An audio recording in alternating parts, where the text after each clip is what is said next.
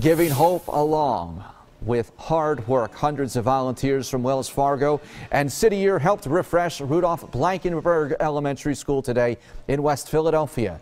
The volunteers painted murals, even created a Zen room where students will be able to spend some quiet time.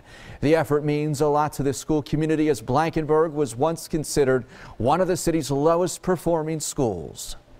When we found out we were the finalists, our entire school cheered for days, and they asked us for a wish list. Chairs for our science lab and technology for all of our rooms. Our counseling suites are upgraded. We have yoga mats. They're going to bring in a whole mindfulness program. It means everything to our scholars. All of the supplies and upgrades were provided by Wells Fargo and are valued at around $170,000.